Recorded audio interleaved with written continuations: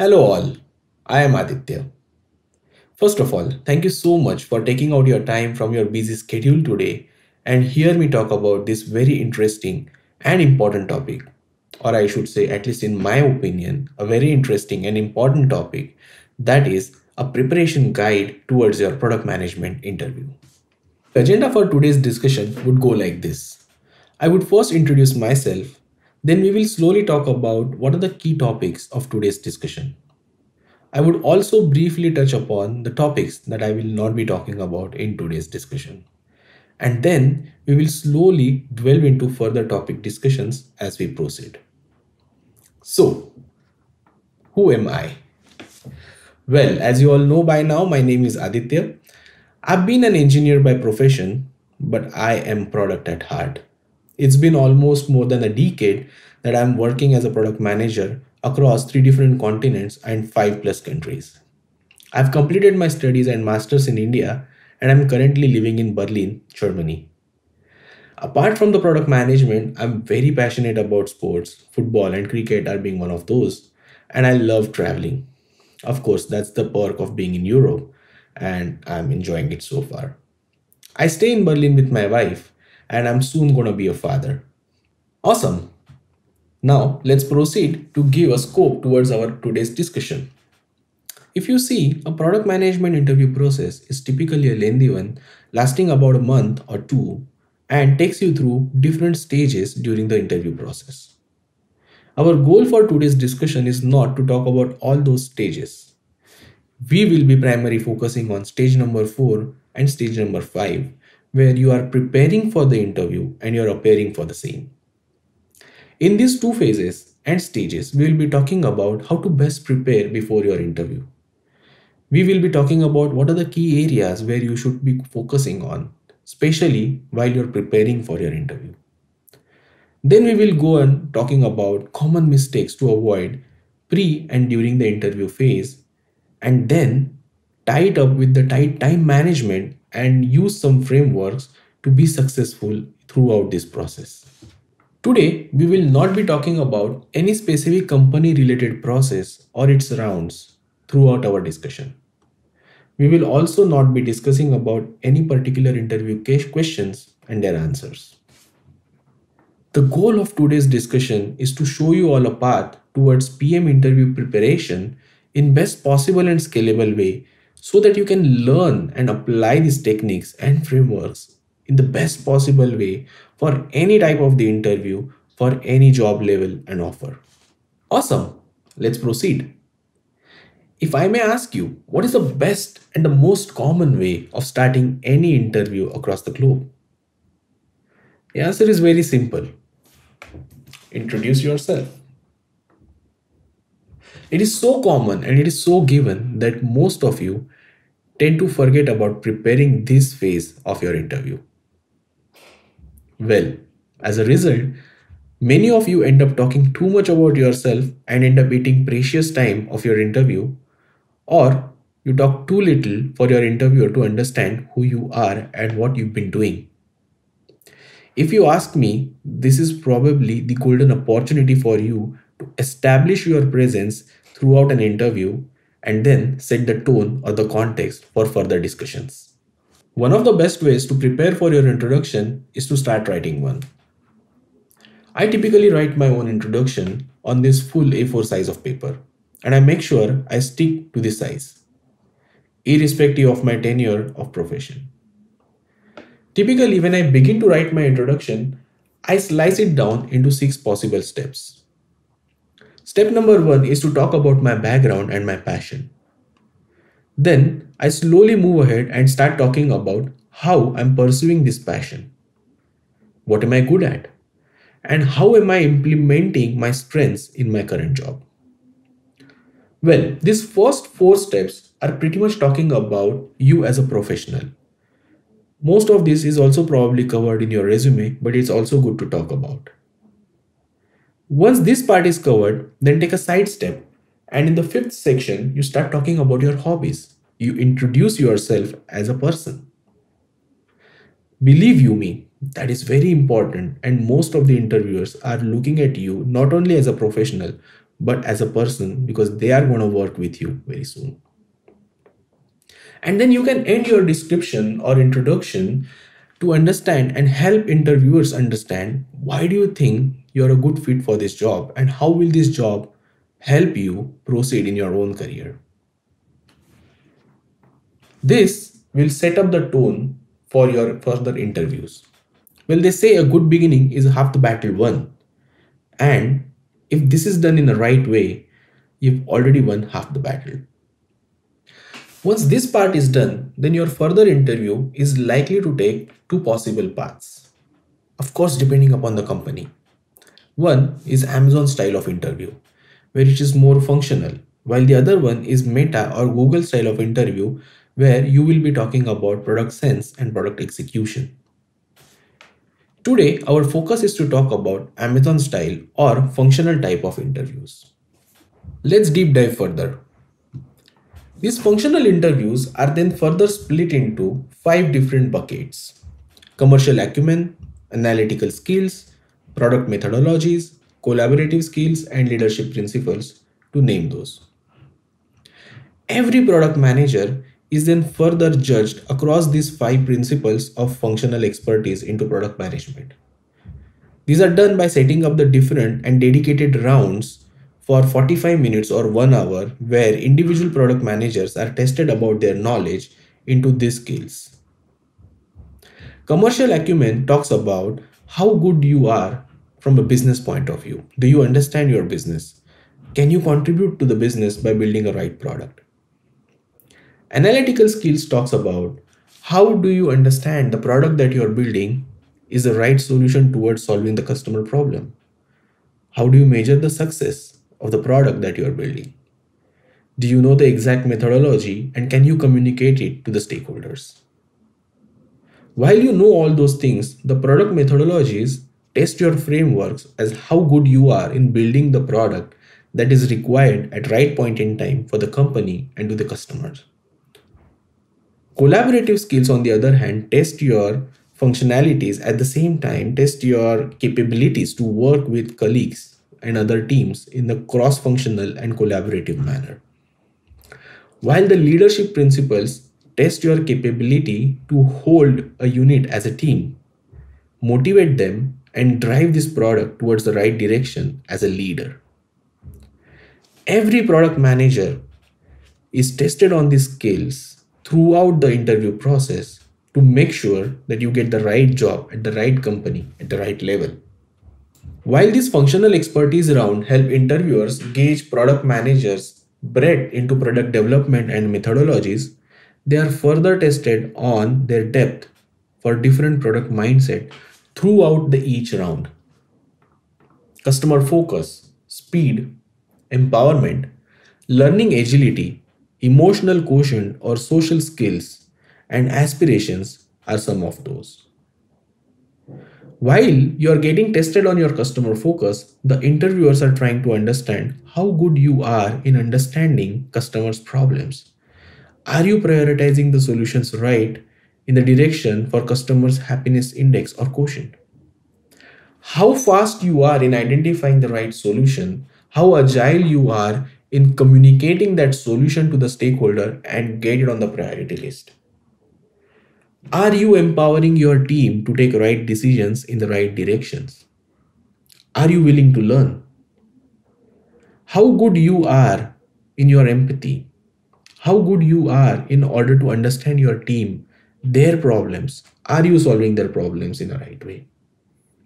And last but not the least, what is your aspiration to take up a product that solves the customer problems? This combination of breadth and depth gives an opportunity, or I would say a playground, to an interviewer to gauge you on different fundamental skills of functional expertise and product mindset. And that is not it. While you are getting tested on each of these different units in its different permutation and combination, which by the way could be in hundreds and thousands, at all the time you are getting tested on these 3 fundamental skills, which is communication, structural thinking, and time management.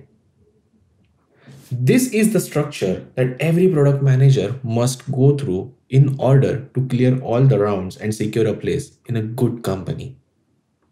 It is quite complex, but it's not that impossible to crack as well. Most of us fail to understand this structure and as a result end up not getting a job that you desire. The answer is very simple.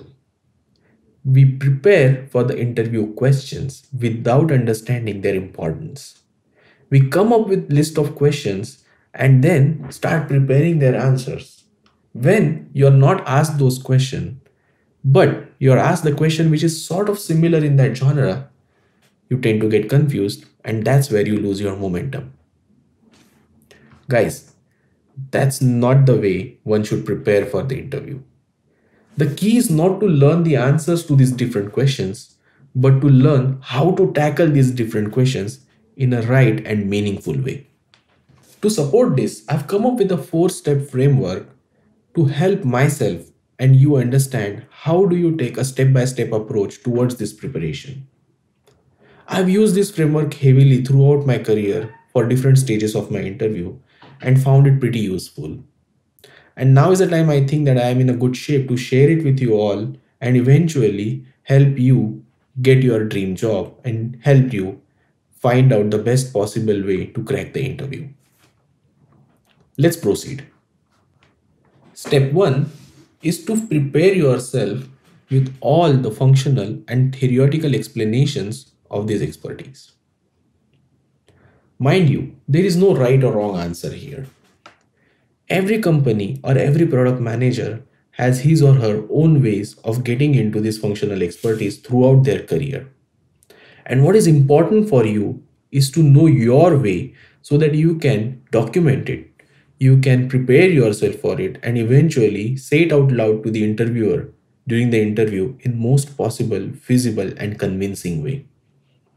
What I typically do here is I try to divide this functional expertise into a theme and I try to give it a structure or at least create a write-up in my own mind to come up with possible explanation towards the same. For example, product methodologies. How do I prioritize my roadmap? How do I understand the problem and how do I get into the backlog and get it signed off by the stakeholders? Commercial acumen. While do I prioritize the techniques and the roadmap, do I understand the problem scope? Do I understand the impact? Do I understand the opportunity? And do I do the calculation into the business case so it helps and boosts my prioritization in the best possible way? Analytical skills. What is the methodology that I use to find out the North Star matrix for a particular product that I own? Or for that matter, if there is no North Star matrix, what are the key KPIs on which I measure the success of this product and further decide what I should be building next towards the customer problems? Collaborative skills. How do I manage my stakeholders? How do I identify my stakeholders? How do I communicate with them? How do I get them on my side? And how do we together as a team build something that is most valuable for the company? Leadership. Do I own a team? How do I manage my team? How do I make them comfortable with me? How do we together start solving the problem and build the product? What are the different leadership principles that I adopt in order to take this to the next level and manage my team and the product in the smoothest possible way? I try to come up with these explanations on sort of one pager or two pagers and I keep it with me. So at any point in time, anybody asks me what sort of product methodologies you use, I have an answer ready in very crisp and clear manner. Well, this is good, but definitely not sufficient. Typically, everybody has their own ways of understanding this functional expertise and then call them out during an interview in the best possible way as they have implemented in their own career. That just does not give you the competitive advantage that one may look for. What gives you the competitive advantage is step number 2, that is coming up with real life examples in your own career to support your answer. This may sound very simple, but it is not. Many of my mentees come back to me and they say they tried to give an example, but they just couldn't come up with the right example at right point in time, given that there was a time pressure. And answer is very simple. Do not try to think of a right example during your interview. Have it prepared beforehand. This is where I come up with this structure where I write the themes on column number 1. Then I try to come up with the specifics in terms of the anecdotes or the numbers or the specific descriptions towards that theme with respect to a product or products that I have been delivering. For example, product introduction. I am already prepared with all the product introduction for the products that I have been delivering. Be it a problem statement, who were the end consumers, what were the stakeholders, what was the mission and vision of the product, and what sort of proposal solution that I had implemented and what was the scope. Let's take another example. Methodologies. How did I prioritize this problem statement? Did I use any particular product development framework? What sort of product ceremonies that I went through? Was it Scrum or Kanban? What was the business problem that I was trying to solve? Did I build a business case? What was the overall impact of this problem statement and its solution towards the EBITDA or the top line for the company? What was the North Star matrix? How did I clear off the dependencies, if there were any, during the phase of this product? What was my role in delivering this product? Was I leading a team or was I an individual contributor? What was the product hierarchy? All these sort of questions that I think ahead of time and I make sure that I jot them down when I'm describing a particular product that I have handled in my past. Does that mean that you always have to write it down? Answer is no. If you're smart enough and you can come up with such examples, well and good. But writing this down is just not by hearting. It's simply giving me the right amount of information that I want to call it out when I'm giving any examples without fumbling or taking too much time during the interview. And this exactly is the framework that I use for all the products in last 10 years that I have delivered, so that it helps me come up with a cheat sheet at the end of the day, which I can simply look at just before the interview, have my mind prepared in a structural way, and then go ahead and appear for the interview and carry out great amount of examples, which helps me win the competitive advantage throughout the interview. Once the step number 2 is complete, I then slowly move towards step number 3, where I try to counter different product mindsets. This is the structure that I prepare in order to come up with plausible examples and plenty of examples which are tagged to different product mindsets and you may or one may encounter during their product development. Mind you, product mindset is not a methodology or a technique. These are situation-based questions. And to each one of you, you may have different sort of situations while delivering the product. What is important is to call those situations out, bucket them and tag them to a particular product mindset. Then link those to the product development so that while you are describing a particular product that you have delivered, you have ample of situations tagged to the product mindset, which you can explain to the interviewer during the interview. Talk about these questions in depth, because each one of you have different situations at your work. Each one of you have faced different situations during delivery of the product. What is more important that you call these situations out, tag them to the product mindset and link them to the particular product examples that you want to counter to the interviewer. If you need these questions, you can still reach out to me separately on LinkedIn or the email ID that I will be giving at the last slide, and I'm more than happy to share this with you all. Once step number 3 is complete, you go down to step number 4, where it links step 2 and step 3 in a seamless manner. For example, now you will have product 1 with a particular description or the specifications of that product sliced into different functional expertise. And to each one of these expertise would come up with the product mindsets and ample of examples that you would want to call out if you had to.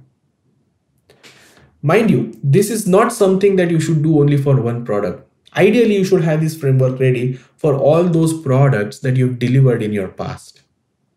Eventually, you should have this cheat sheet ready with you so that at any point in time, anybody asks you something, you have a right example and right explanation to the question in the most feasible and impactful manner. Once you are ready with this framework, including 4 steps, you are practically ready to appear for an interview. You have everything that you need to solve, you have everything that you need to answer during the interview of any functional round for any company at any level. But do you really have to do this? It's up to you. In my opinion, if this is done in a right way, you will gain the competitive advantage. You don't have to write everything and by heart. This framework is not something that you should write and by heart. This framework is something that will help your brain organize the thoughts so that when you're talking about things, they just come seamlessly. You don't have to think. You don't have to sound convincing because you're already convinced.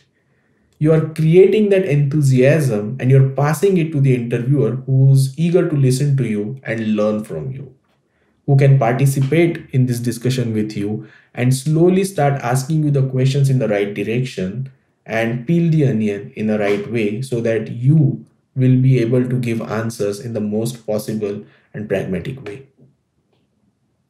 You will be more precise and concise in your answers. Eventually, you're saving too much time or good amount of time for you to tackle more and more questions. Eventually, explore your overall experience to the interviewer and show your different genres of product development. You're talking about key points, you're not blabbering. You're always sticking to the points, which helps interviewer understand you're not only good at communicating, but you're also thinking structurally and you are putting your points in a timely manner. And last but not the least, you are confident. You may be incorrect in giving the examples, but you're logically correct. You are convinced in the example that you are giving, and you're coming across as someone who's confident in giving these answers. Eventually, earn the trust of an interviewer in you. Now is the time that you take these learnings and then appear in the interview. But it's very important that how do you take these learnings and execute them during the interview, because that's the moment of truth. The next slide talks about few tricks that I would like to share with you all in order to make sure that your learnings are implied and applied in the best possible way while you are appearing for the interview. Some of those are as follows. Number 1, answer the fundamental part of the questions in first 2 minutes. It's a 2-minute principle, and typically when an interviewer asks you any question, he or she is very much attentive in listening to you for the first 2 minutes. And hence, it's very important that you make sure all the gist of your answer is called out very clearly in the first 2 minutes. I typically use STAR framework to come up with this. STAR stands for situation, task, action, and result. You will find ample of material online to understand how do you accommodate yourself in the mindset of talking things in the STAR framework. Irrespective of anything, irrespective of the question, always try to give anecdotes in support to your main answer. So your main answer should be taking first 2 minutes, while your anecdote should take next 2 minutes. Eventually, make sure that every question's answer is covered in first 4 minutes. Be very precise and concise in choosing the anecdote in accordance to the interview theme. For example, if the interview theme is about product methodologies, choose the example from your list which talks about many situations where you had to come up with the prioritization. You had challenges in convincing people. You had to prioritize over something else that probably is not solving the customer problem to a level that you would expect. There's a lot of number crunching or there's a business case. Having to choose the right anecdote helps you talk much in depth and convincingly present your use case. Always have 2 to 3 examples ready for the same question. Never go ahead with only one example per question, because There are cases where your interviewers try to switch the context and ask you to give more examples in this direction, and you don't want to fall flat on your face.